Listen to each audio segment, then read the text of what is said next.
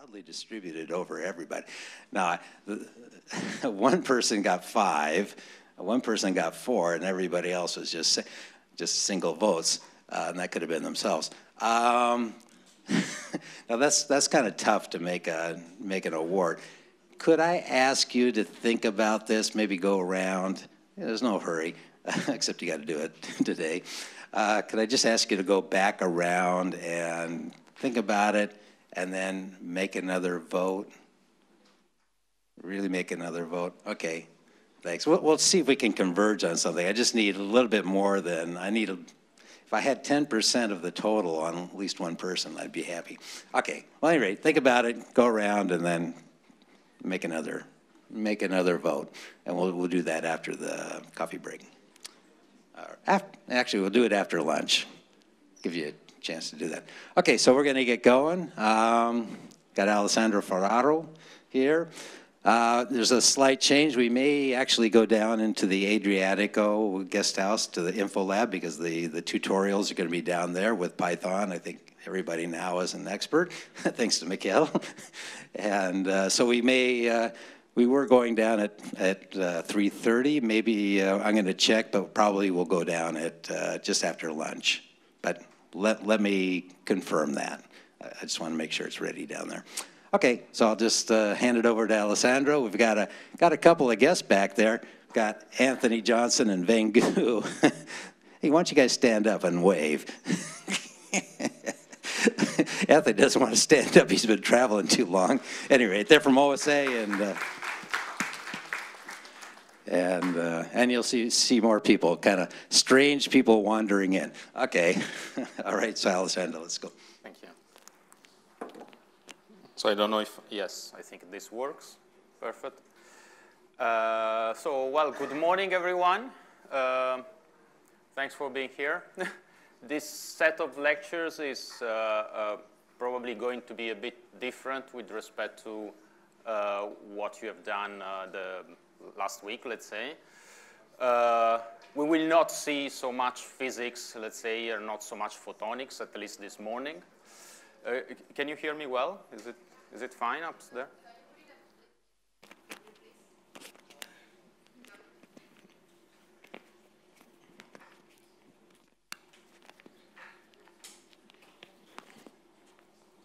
Is it going like this? Is it better? Okay, I'll try to shout then.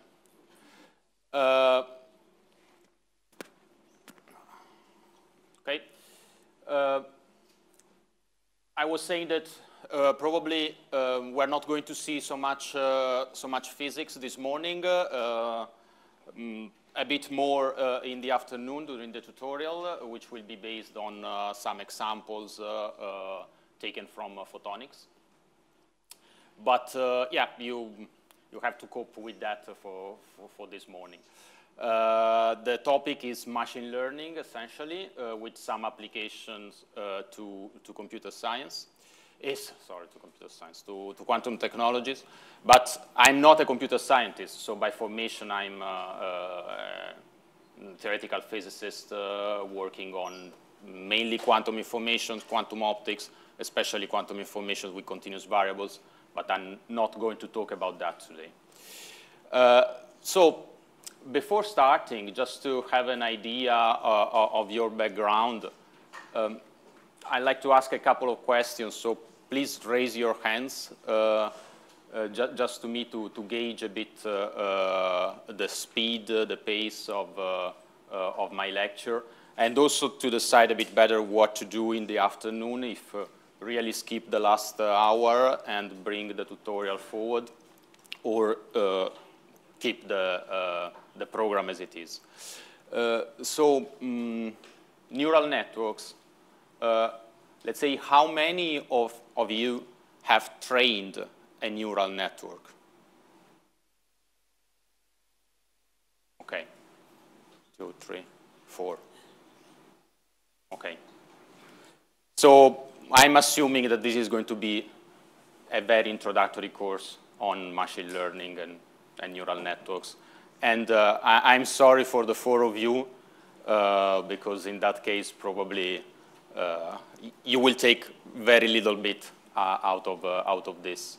But have you trained other, let's say, machine learning algorithms, anything? No, one. Principal component analysis?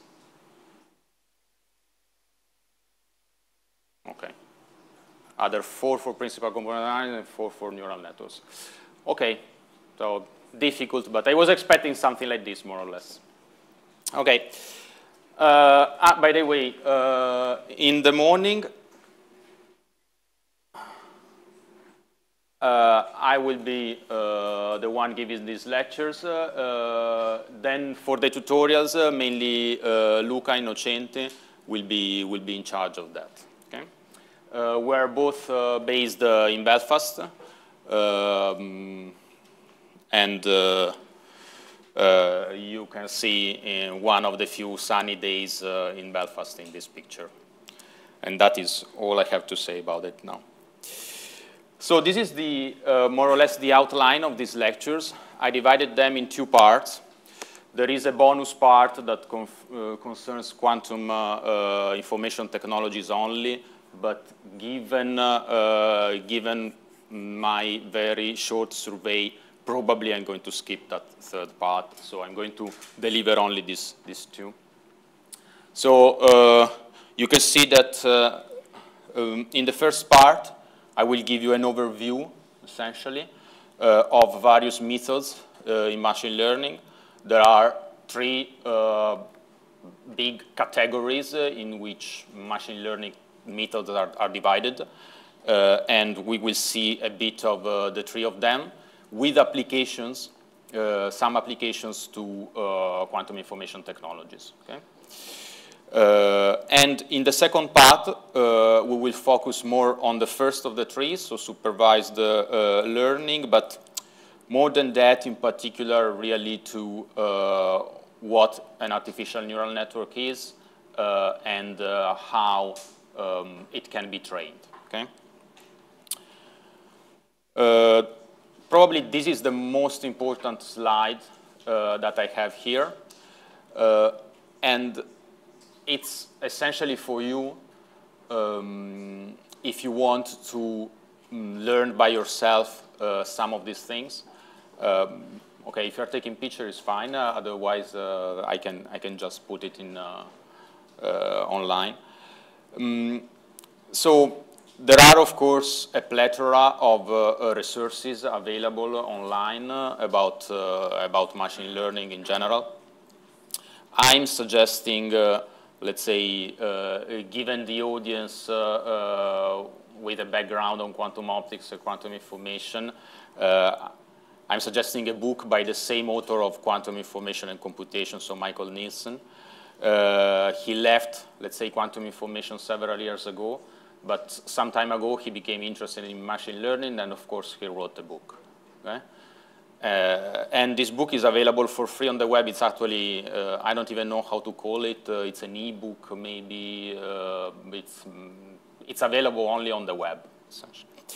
And it's very well done because it also has some pieces of code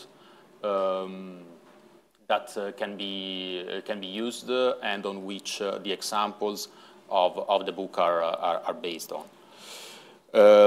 Then, if you want, there is as another possible source, there is this Aurel Geron book, which is very basic, but it's really hands-on. It's based on Python. Of course, we are not talking anymore about a theoretical physics by formation, I think. This is really computer science.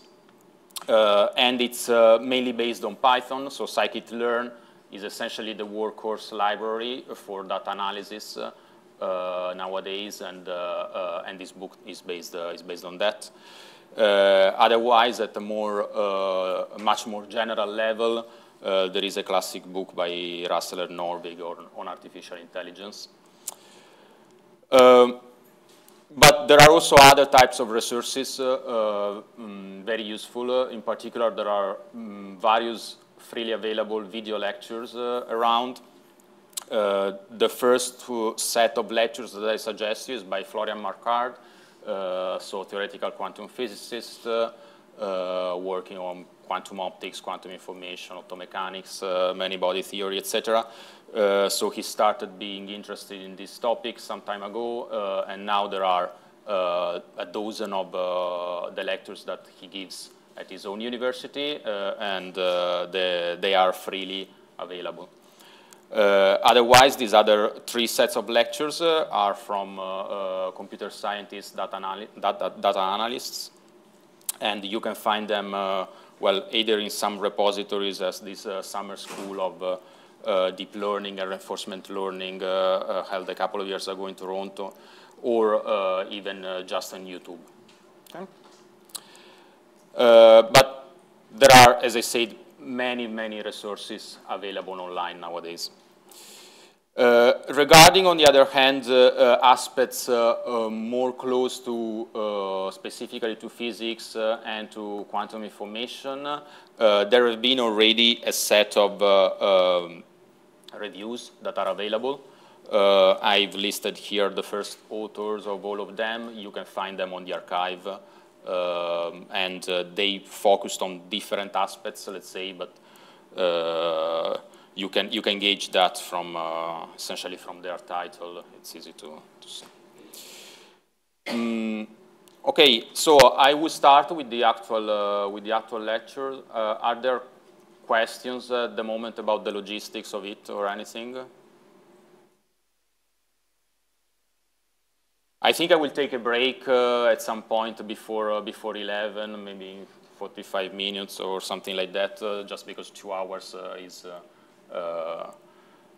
too long. So I'm telling you, so if at some point you want to have a break, I will also want to have a break. So don't worry. So let's start with the first of this. On these various techniques that I was mentioning. So there are, let's say, these machine learning techniques are mostly used to perform data analysis. So data came in various sorts of ways, and we will start with what is called supervised learning.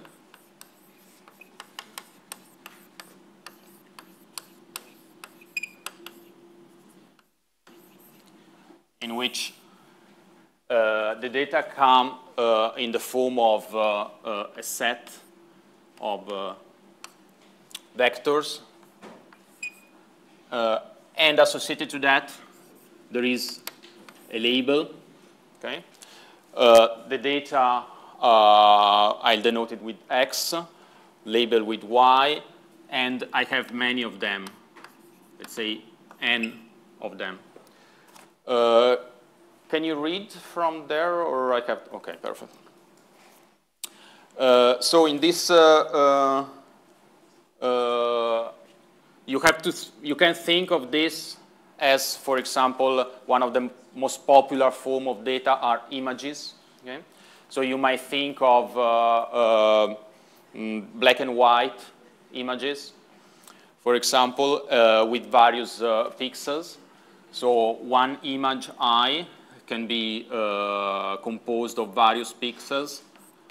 We can imagine that to be a real number, and we have, let's say, p pixels around.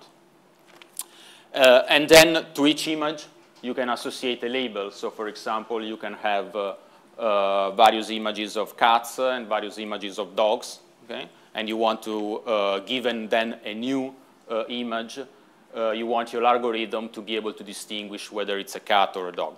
Okay? That's a classical example.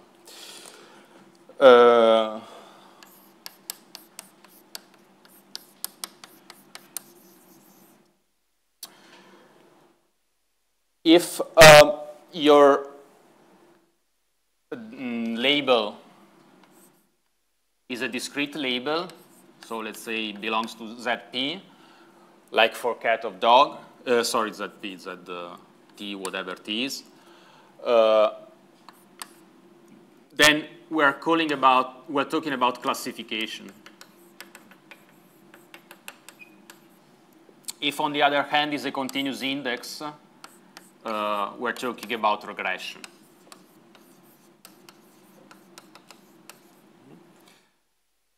But, so of course, the tools used are slightly different with respect to what you want to do, but what we're going to say is common to both cases. So the goal here, as I said, was to find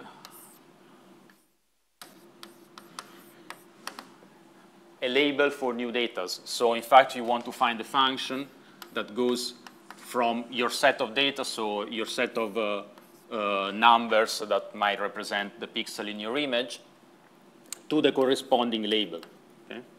So you want to guess this function, in fact. So let's call this function f.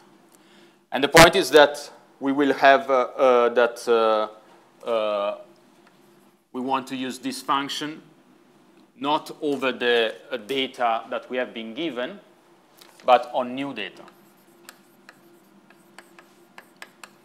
So we want to evaluate my function, that will be the output essentially of my algorithm, on some new data and associate to it possibly a correct label.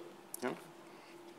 So of course we have to understand, we have to do things in such a way that this label, this new label associated to the new data is accurate.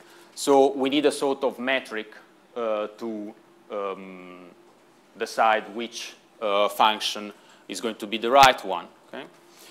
So how do we do that?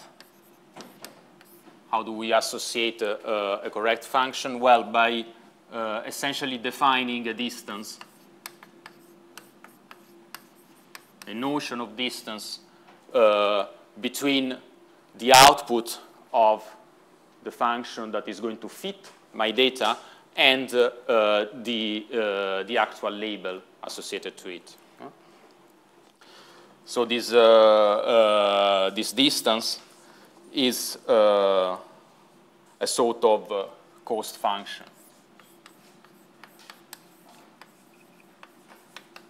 that we want to minimize. Okay? And the way it works is that this function here is going to be parameterized. Okay? So we want to find the best, in a way that I'm going to explain in a second, set of parameters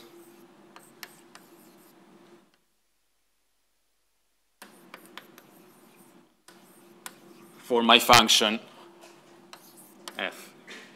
And these parameters, I'm going to denote them, the full collection of these parameters, with w. Okay? And these w, I will call them in general weights.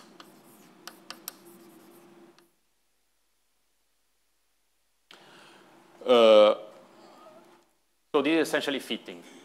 Okay? Fitting a function, fitting an unknown function with a parameterized function.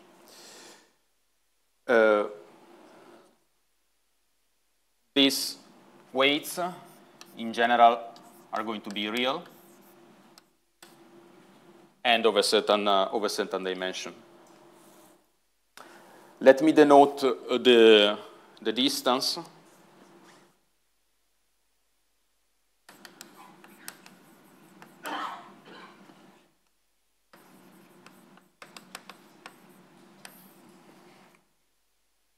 as a distance function between the output of the function that I want to optimize and the corresponding correct label. Okay? Of course, I want this to be as small as possible. Okay? So I want to minimize this distance. For the moment, I'm not going to specify better which type of distance we're going to use. Okay, we're going to see that in the second part of this talk. But typically are quadratic functions or entropic type of functions. Something that we're going to need here is a concept of average distance, yeah, with respect to the full set of data that we are given. Okay. So as I told you, the data are given in this form, okay? And the data that we assume are given are called training data.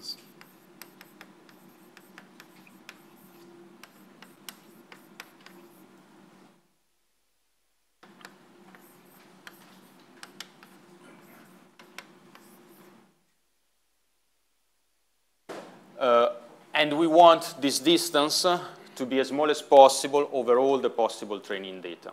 So the actual cost function that we're going to minimize is not the cost function over a single data, but over all of them. Okay? So my cost function is actually going to be the average of D over all training data.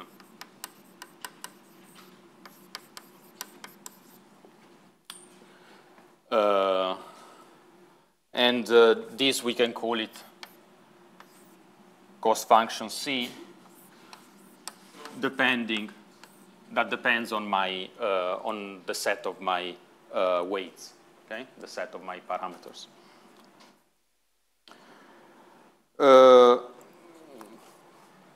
So which is simply, of course, the sum over all this distance function over all the training data, divided by the number of training data.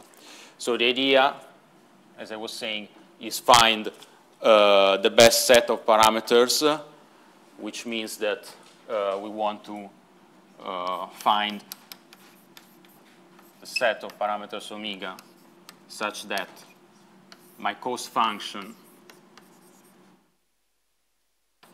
is minimized.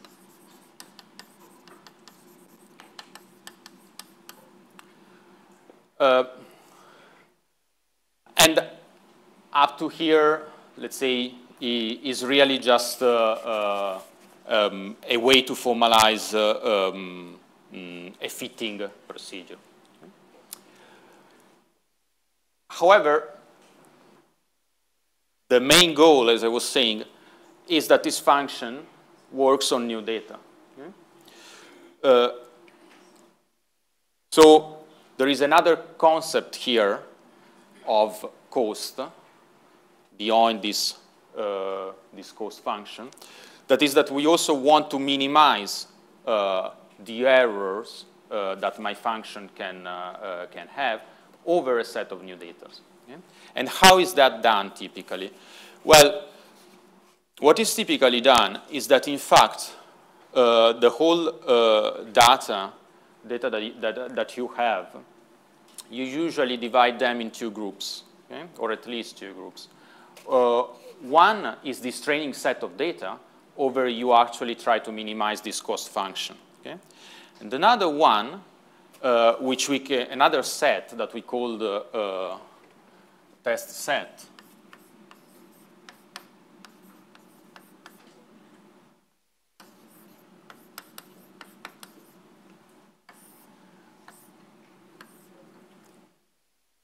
are used in order to minimize the possible error that the function can have when it is used on new data. So what is called the generalization error here. Okay. So let's say another notion of error that is here tested is the generalization error.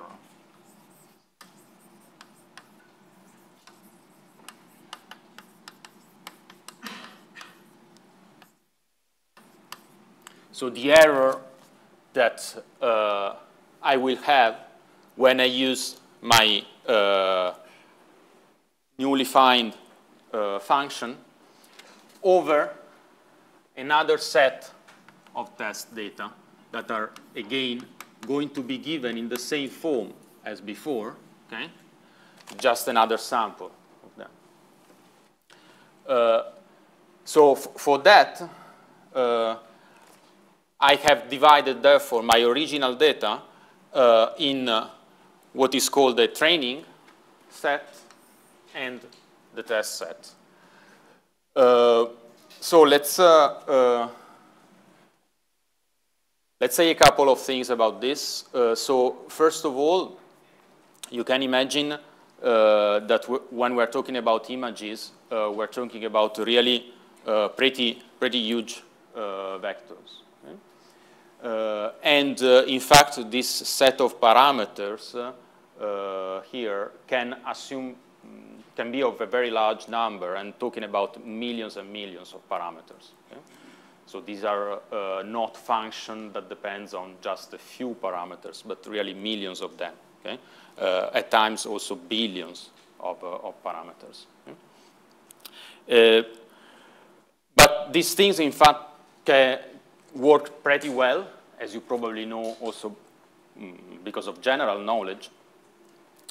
So this is an example of a quite famous example of how well these methods can work. So I'm not going to say anything specifically now about how these have been trained, but the idea is that, for example, images are given with their own labels. So the label here, for example, is a mite, is a container ship, it's a motor scooter, it's a leopard. And these are, let's say, this example is taken from a training set with 1,000, I think, of labels, something like that, for this type of images.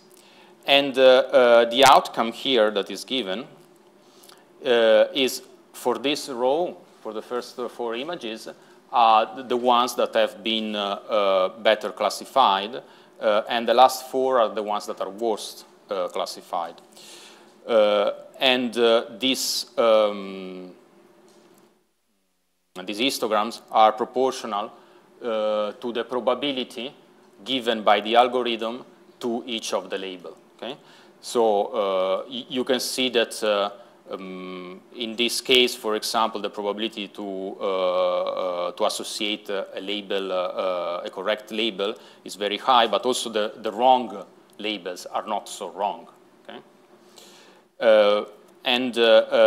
Here we have, on the other hand, wrongly classified images, but even if they are wrongly classified, because you see that, let's say, the maximum probability is given to a convertible and not a grill, and I honestly don't even know the difference between a convertible and a grill, but the second one is a grill.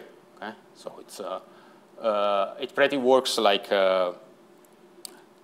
much works like we were expecting.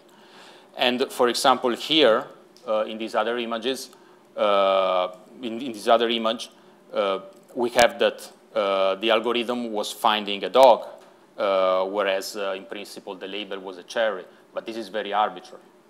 Okay? So this type of algorithms can work extremely well. Okay? And when we say that we train these algorithms, we say that we mean that we try to find this set of parameters that performs this minimization and in such a way that we can then evaluate the performances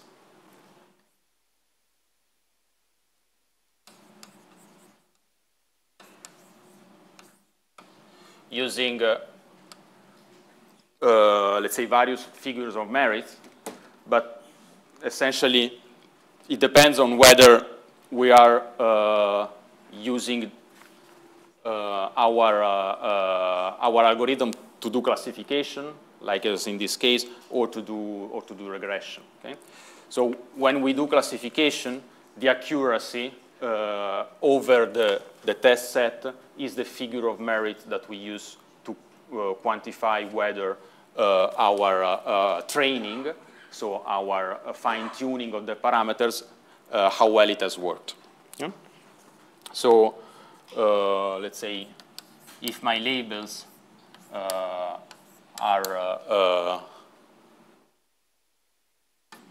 discrete, then use the accuracy.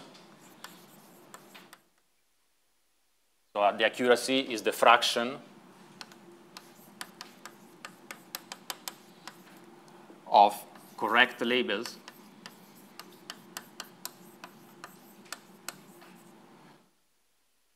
for the test set. So you divide your original data in two categories, in two sets. You use the training set to train your algorithm, in particular your neural network. Once that is trained, then you test it on the test set of data. Okay? And the fraction of correctly labeled data is what denotes the accuracy. And extremely high level of accuracies can be reached with this type of tasks. Okay, and we will see some specific example later on. Otherwise, let's say in the most in the case of a continuum set, then we use usually a mean square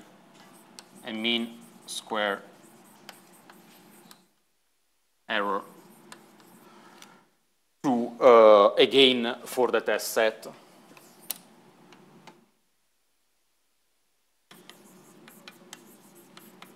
to evaluate the quality of the training and the quality of the algorithm. Okay? I'm now going to give some examples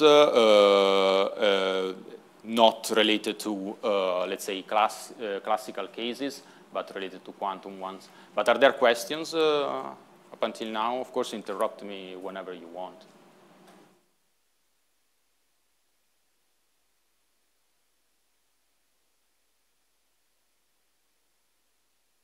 How? Sorry?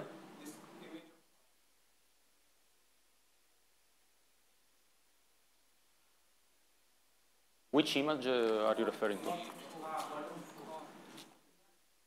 The last four, they're wrong because you can see that, let's say for the case of the cherry and the Dalmatian, the grill is wrong because this column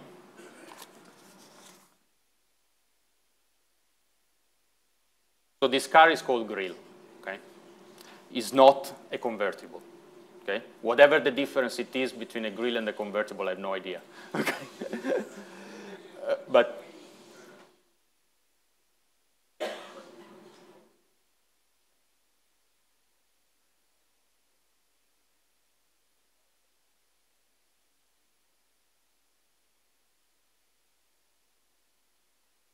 well, so here you see that I'm saying that is wrong because this probability of that the probability the algorithm gives to the convertible label is higher than the probability that the algorithm gives for the grill label. Okay, so this is what I mean by it's wrong. Okay, because the algorithm associated an incorrect label. Okay, but now I'm not sure that I'm getting your question. I cannot hear very well.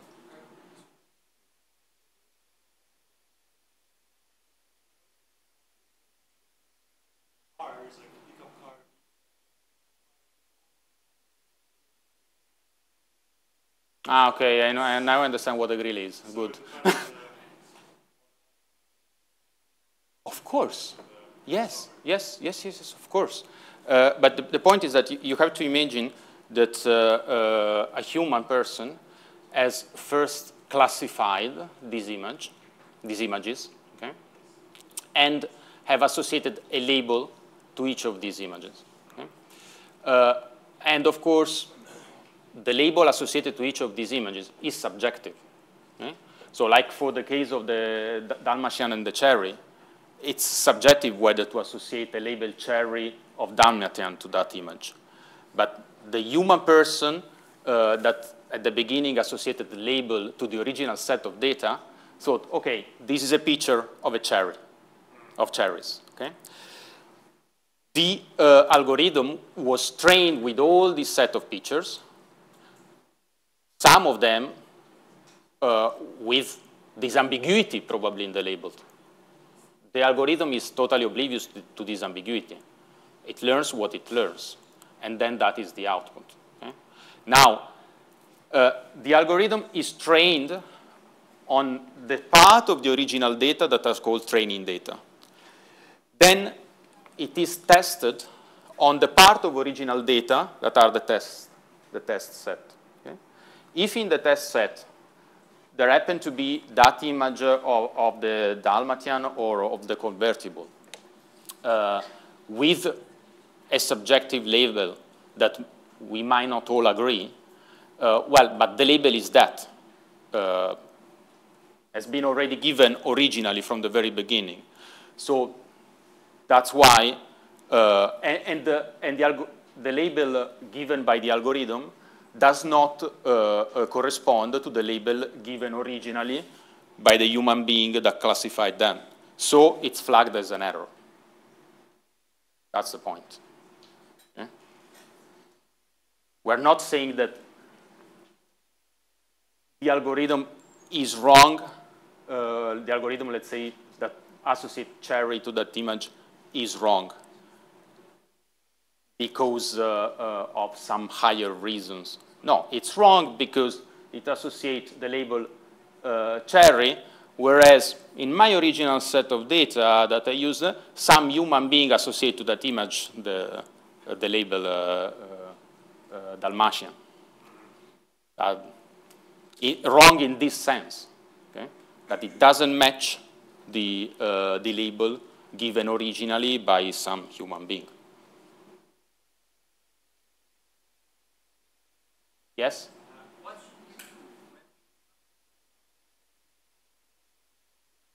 It's very hard to hear. What should we do? Oh, okay.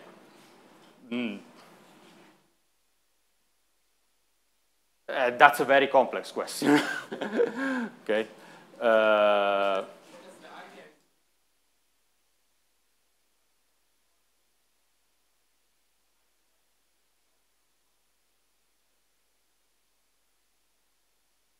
There are various ways in which you can use the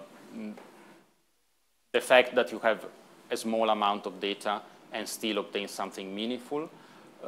I'm not going to touch them today, okay? They are quite advanced. But yes, there are. It's much more difficult. We're going to see an example of why that is difficult. Okay? For example, if you have few data, you may end up in a problem called overfitting, in the sense that your function that you're going to train your, over your set of, so the set of parameters that you're going to find are going to perfectly be able to fit your very few data, but then it's a disaster when you try to generalize them. Okay? Because you are perfectly fitting the very few data that you have. Okay? So there are various problems, but yeah, it can be done with scarce data. There is a type of methods called reinforcement learning that actually works very well with in a setting that is slightly different from this. That is slightly different from this, but for which you have scarce rewards. So it's like sort of having like scarce data. Okay? So reinforcement learning might be more useful in that case. Okay?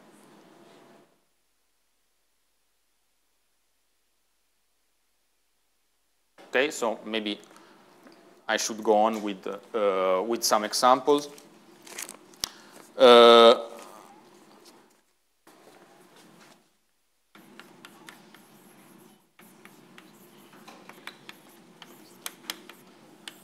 So some example in quantum technologies, let's say.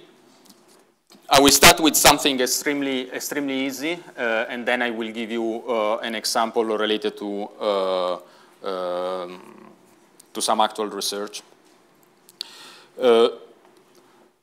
So the most simple unit that you can think in quantum information theory is a single qubit. Okay? So your data can be an original set of data, can be a set of density matrices, rho I, corresponding to 1 qubit. And the corresponding label can be, for example, whether this qubit is in a pure state or in a mixed state. Okay? So it's a classification case here. And it's useful, it's very easy, of course, to solve this problem once you have directly the density matrix of your qubit. No? You just calculate trace of rho square. If it's equal to 1, it's pure. Otherwise, it's mixed.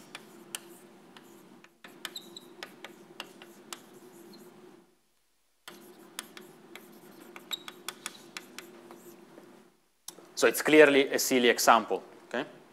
But it's an example that you can immediately use to train your algorithms. And in addition, it gives me a bit the chance to present you with an example in which even how to give the data that you have to the algorithm can be a non-trivial question to answer. Okay? Because, okay, we can think at a density matrix of 1 qubit as, okay, four elements of my matrix, each complex. So if I'm totally blind, really blind, I can give 8 real parameters, okay, to my algorithm. Otherwise, if I think a bit more, I can give just the 2 real parameters on the diagonal and the 2 real parameters for the off-diagonal, for one of the off-diagonal, because the other is the complex conjugate. Okay? Or I can put in normalization in the game, so it's actually only 3 real parameters. But even that, even in that case, the option might be, okay, am I going to give the information the initial information to my algorithm as, let's say, the real parameter associated to the first element of the first row and the first column, and then I don't know, row 3, 3, and then the imaginary part of row 1, 2, and the real part of row 2, 1, something like this, with associated. So it's a 4-element vector with associated label. Okay? So I'm essentially vectorizing the matrix. Or maybe we can think that it might be more useful to present directly to the algorithm the original data in the form of the block vector. Okay? So I can, instead of giving a vectorized form of my density matrix, I can give the block vector.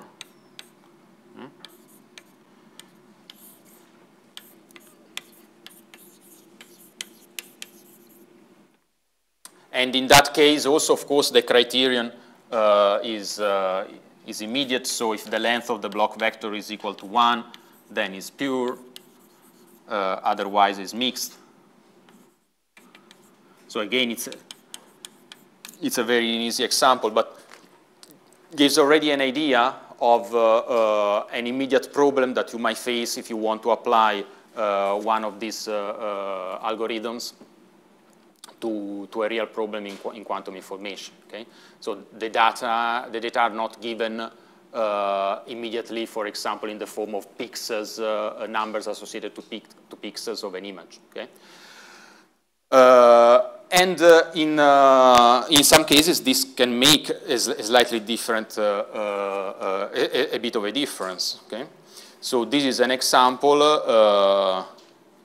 of what can happen if the size, by changing the size of your training data, no?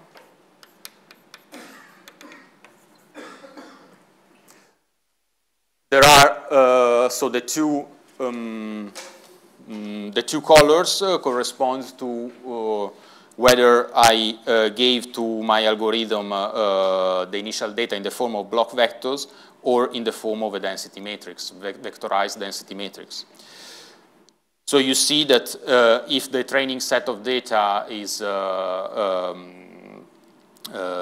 composed of very few data, and this, in a sense, is an example of what you were asking before. No, it can be very problematic for the algorithm to determine with a high level, high percentage of accuracy whether this state is pure or mixed.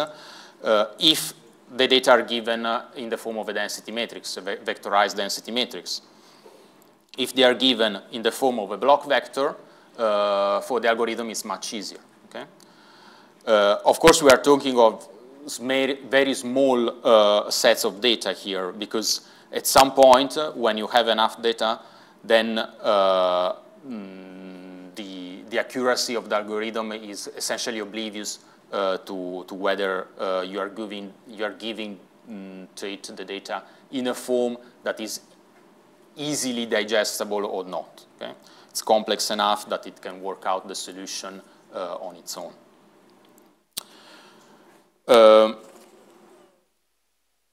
And something that is very interesting is that when the algorithm misclassify your data, so associate a label pure when the density matrix was actually mixed, or vice versa.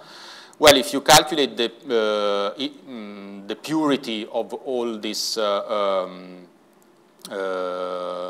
state, and you look at where the incorrectly classified state lies on this axis, you will see, of course, the purity is a trace of rho squared. Okay? You see that the misclassified data, they lie close to purity 1, okay? Despite the fact that we are not telling anything to our algorithm about the geometry of a single qubit or anything like that. Okay? But the algorithm immediately finds essentially that the hard samples are the ones at the border between the mixed and pure states. Okay? A second, more exciting example, let's say, more exciting because we're now dealing with 2 qubits, is again a classification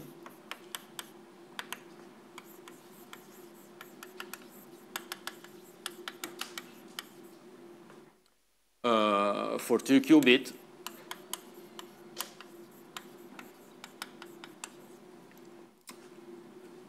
Instead of asking the algorithm to recognize whether the state is pure or mixed, we ask the algorithm to recognize whether it's entangled or separable. Okay? So these are now my 2 labels. And you can have a bit of fun with that. Now for 2 qubits, again, the problem is solvable, but it's not as trivial as that for a generic 2-qubit state. I'm going to present here the results for the case of a Werner state that that is given by this expression here. So it's a mixture between the maximally mixed state and one of the Bell states. So this psi minus is the state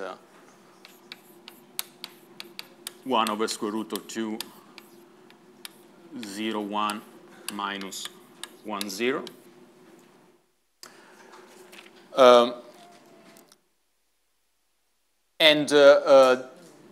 This is a class that has only one parameter, this alpha. But then we can imagine of rotating my Werner state. So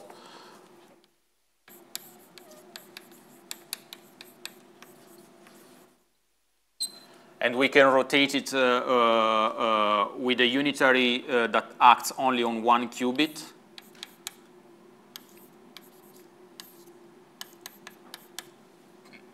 And this will add to a Werner state that has only one parameter.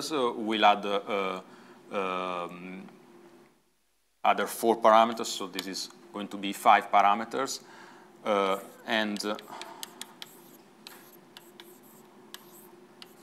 We can, on the other hand, rotate both qubits.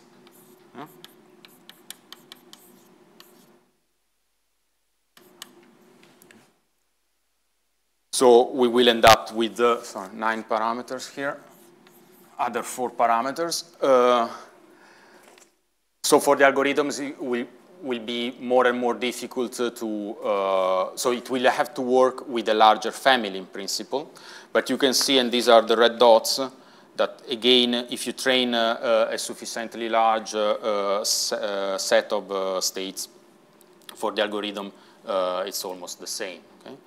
And we did something similar. You can try to do something similar with the X states. So X states are a mixture. Here there is a typo. It should be a psi plus.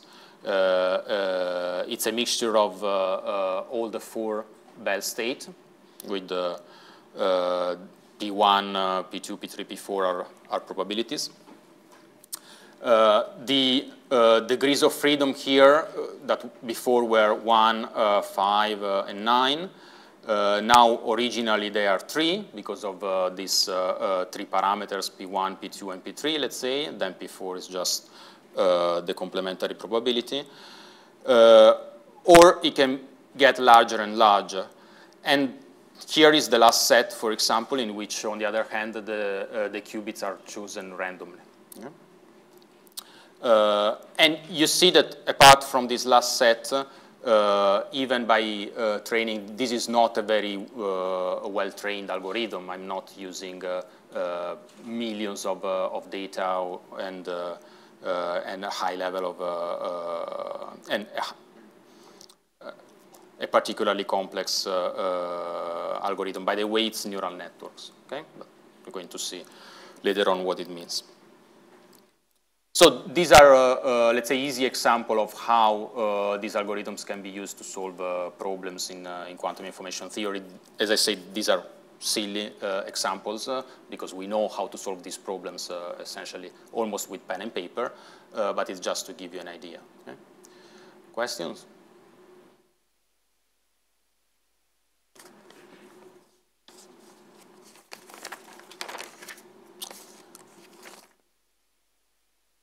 Okay. So the last example for supervised learning is, on the other hand, related to a research problem. And this is about quantum error correction.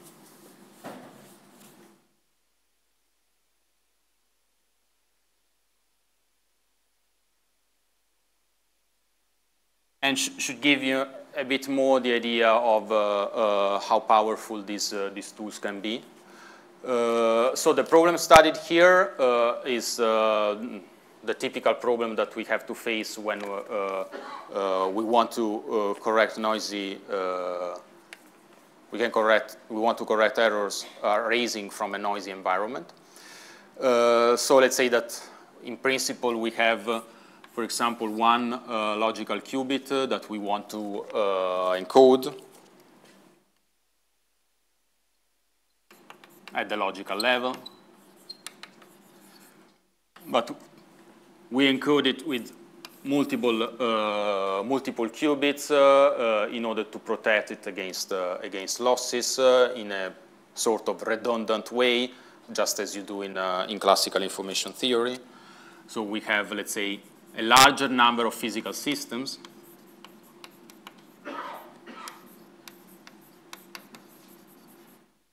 And this is my encoding procedure.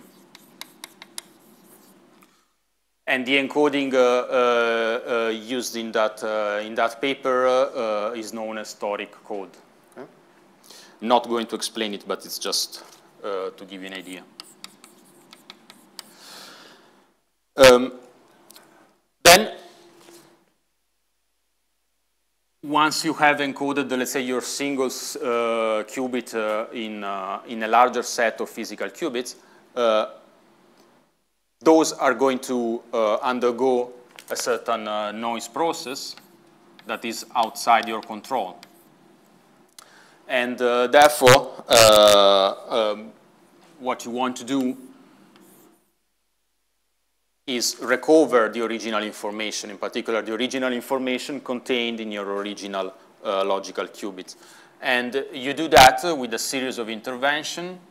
So first, you measure some of your qubits, let's say, and this measurement is called the syndrome measurement. And the syndrome is telling you something about your errors, but how exactly the outcome. So the syndrome measurements might be measure the spin in a certain direction for your qubit, for your first physical qubit, then in another direction for your third physical qubit, etc. So you will have measurement outcomes of your experiments, and this we can call S, okay, and associate a term I to say simply that, okay, we're going to, in principle, to have many of that. So these are going to be my set of data. And then the idea is that once you have measured your syndrome, you can associate to it a corresponding error that has occurred, or at least with certain probability in this noisy process. And when you associate to the syndrome the error, then you can correct for this error. Okay? So this is, let's say, the coding or error correction.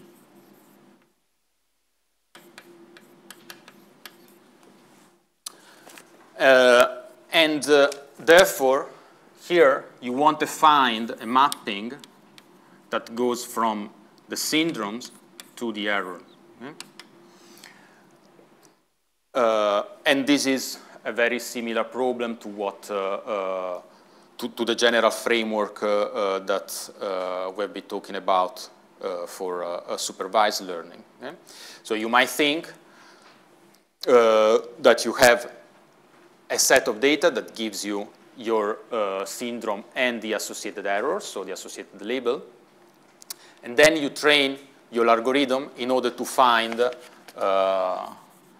parameters that gives you the best function that associate to possible new syndromes the corresponding errors. Okay? And you want to do that with the best accuracy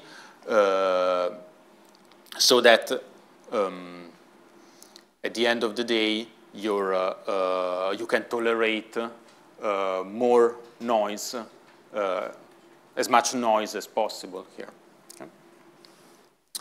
And here in this paper, they use feed-forward neural networks.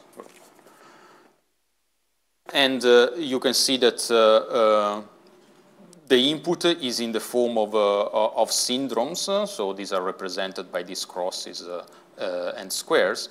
And then we're seeing a nomenclature that I'm going to introduce later on, but just to give you an idea, this is let's say, a way of representing neural networks in which you have a certain nodes here that are your inputs, then a set of fully connected layers with other nodes that are given here. These are called hidden neurons.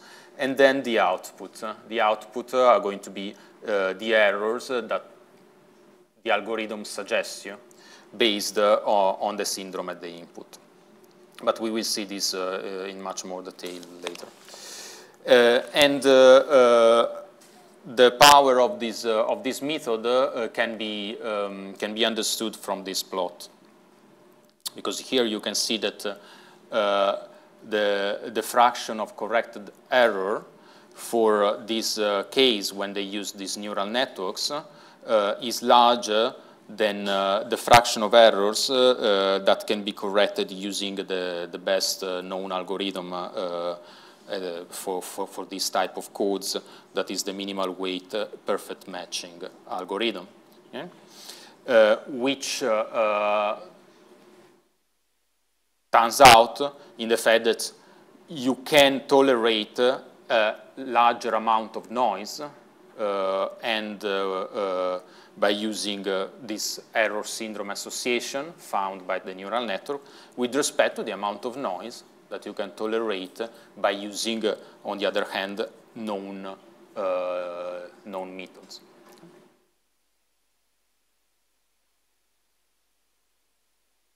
Okay. Questions? If not, maybe we can take a 5 minutes break and we can start, 10 past 10. But I've been told that you shouldn't move too much around. We will have a proper break at 11.